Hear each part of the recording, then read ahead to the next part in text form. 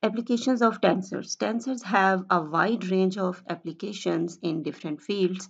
Following are different fields of mathematics and physics where tensors are used. These are some applications of tensors which we will discuss in this course. First one is mechanics. In mechanics, we will discuss stress tensor, strain tensor, elasticity tensor, as well as inertia tensor. These all quantities are tensors. Then electromagnetics, we will discuss the Maxwell field equations and some related tensors. Then comes the special theory of relativity established by Einstein, and we will discuss the metric tensor and four vector formalism which are used in special theory of relativity. After that, there is general theory of relativity proposed by Einstein as well, and we will discuss the Riemannian tensor, Ricci tensor, Einstein tensor, and some more tensors which are used in general theory of relativity. So these are the applications of tensors, which in general we will discuss in this course. Here are some more applications. Tensors have also applications in other fields as well. So following are some applications of tensors in engineering.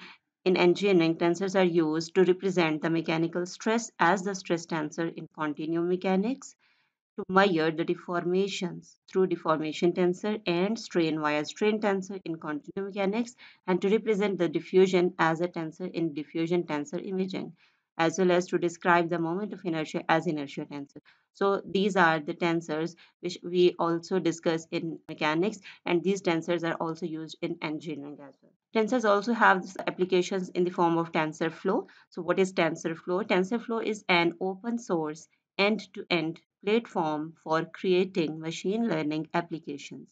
It is a symbolic math library that uses data flow and differentiable programming to perform various tasks focused on training and inference of deep neural networks.